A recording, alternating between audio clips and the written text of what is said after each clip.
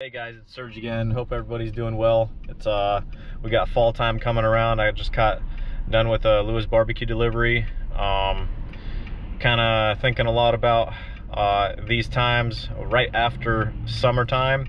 We got fall time and people are looking, and I've watched a lot of people now, they're just starting their businesses and whatnot, or doing something that they're, you know, really emotionally bound to do, or kind of just to support the family, just so stuff like that. I've seen a lot of people, they say, you know, I'm losing money, I'm making, you know, I'm barely making it, making ends meet, but I have a dream.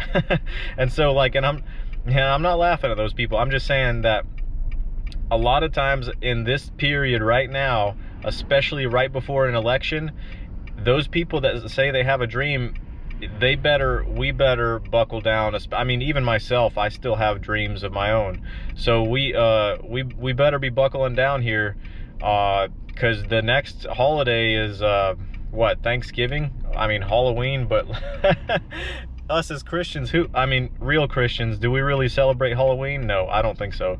I don't agree with that. That's not really biblical. But so anyways, so yeah, everybody's looking for the next holiday, next festival, and it's easy to just slack, man. It's easy to slack. It's easy to just say, yeah, forget the dream, I'll get to it later again, and you know, I'm gonna, whatever, like. So I just kind of want to encourage everybody, just get back in. And I've seen a YouTuber or two have used this terminology called just lock it in, lock in what you're doing, what your dream is. Just lock it in. Have the grit inside yourself to continue on, to persevere, even when you know summer's over. Oh, it was hot, especially if you were working labor.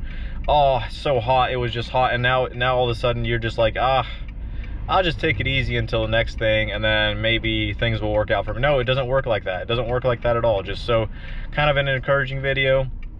Hope this helps you out. God bless you. See you later. Bye.